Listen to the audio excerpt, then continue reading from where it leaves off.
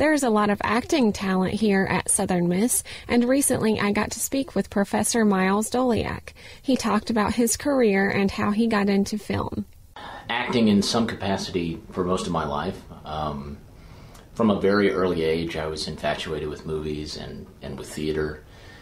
I often cite my father's taking me to see Raiders of the Lost Ark in 1981 at the old Hardy Street Cinema as that moment when I first became absolutely enamored with the movies.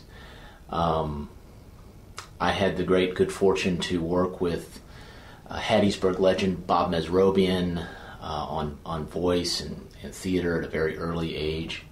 By 15, I was performing on the Sanger stage in downtown Hattiesburg in Hattiesburg Civic Light Opera's production of Camelot, and I've more or less had the infection ever since. Doleac also gave advice for up-and-coming young actors.